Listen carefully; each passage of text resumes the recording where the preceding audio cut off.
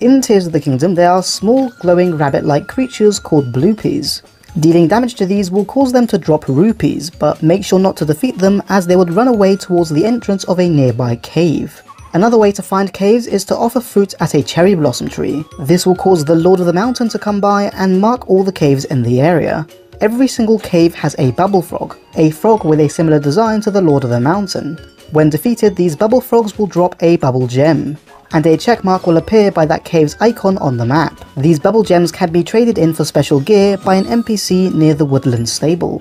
You can throw an ice item into water to make an ice platform. This can be fused to a weapon to make more ice platforms, or fused to a shield to be able to shield surf really fast. Thank you to Fuakiji for this comment. The shock emitter might seem to be an item that doesn't have many uses. This is until you remember that fish and electricity aren't exactly friends. Anyway, are you having fun exploring Tears of the Kingdom?